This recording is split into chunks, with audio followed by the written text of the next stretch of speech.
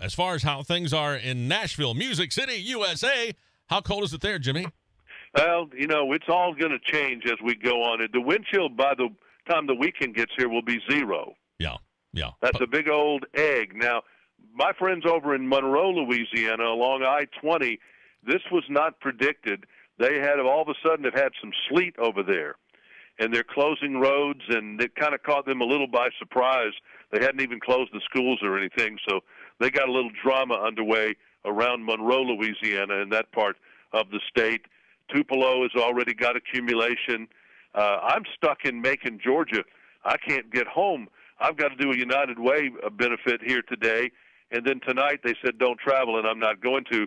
But it's going to close down. They're going to have 4 to 5 inches of snow in Atlanta, Georgia. Goodness gracious. 3 inches of snow with sleet in Birmingham.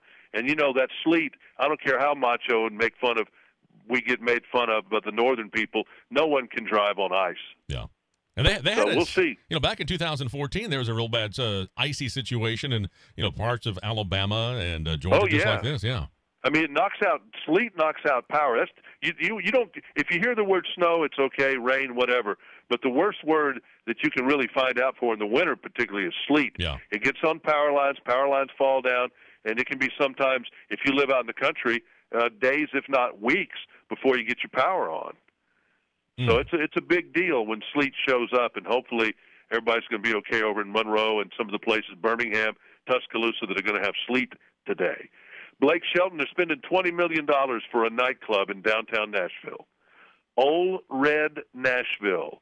It's going to be based on the 2001 song of Blake Shelton. It's a multi-story facility with a rooftop bar that's going to have an overlook of the city. It's going to look to me like it's sort of like a mini version of the Wild Horse Saloon downstairs, same owner. But $20 million, $6.6 million to buy the building, and then they got to, fix it all up. And he's going to be able to hit a button from a cell phone anywhere he is, and it'll show up on all the screens at the club. Now, isn't this part of a series? I think he's got one going up in Oklahoma, too, doesn't he? I think part of the deal was for them to build one in downtown Tishomingo. Okay. Nothing like the one in Nashville, but the same theme of Old Red. Right. So I'd say things are going real good right now for Blake Shelton and Gwen Stefani, who got that brand ambassador job this week for Revlon. Make the money while you can, boys and girls. I'm telling you, you're not hot always. And Blake's had a fat 10-year run of being really hot.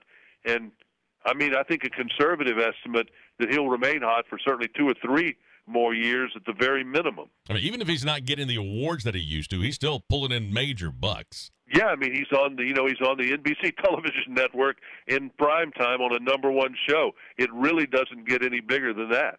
And I don't see that show going away. I don't hear anything about the ratings falling or anything like it. So, I don't think he saw that as his career path when he went there. I don't think he thought he would be there for the rest of his life or something.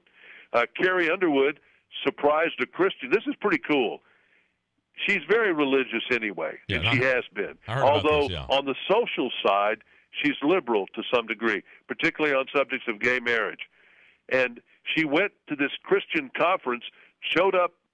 They didn't know she was coming. 50,000 kids in the Georgia Dome. She walks out in all black and lights into the song Something in the Water with a little bit of Amazing Grace for 5 minutes. That place was freaked out. They had other entertainment that day, but they weren't expecting to see Carrie Underwood, to say the least. So that's pretty. I love it when stars do that almost more than anything they've got to do. When they surprise people and just show up on stage, I've seen it happen a few times. And boy, there's an electricity in the air, that make your hair stand up. Yeah, and movies this weekend. If you get a chance, Hidden Figures is supposed to be good. And this movie about a monster does something is supposed to be good, too. It's got a Hunter Hayes song in it.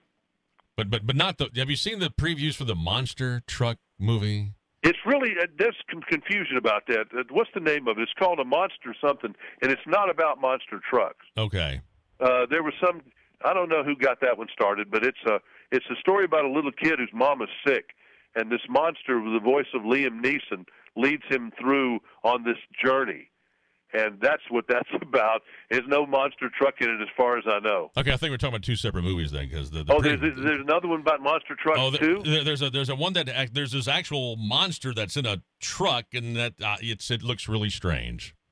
Well, you know what? I think the chances of me doing that are about as much as me being able to fly over the snow project today.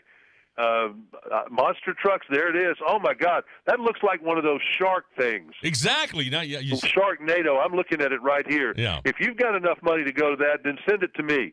Send me a blessing pledge to the Reverend Jimmy. In care of Danny Merrell. All right, our man. Oh my God, that looks terrible just on the still. I know. I saw the previews the other day. I thought you're There's kidding not me. enough liquor to get me in that one. You have a very safe time. Be careful with the weather there in Macon. All right. Thank you. Bye bye.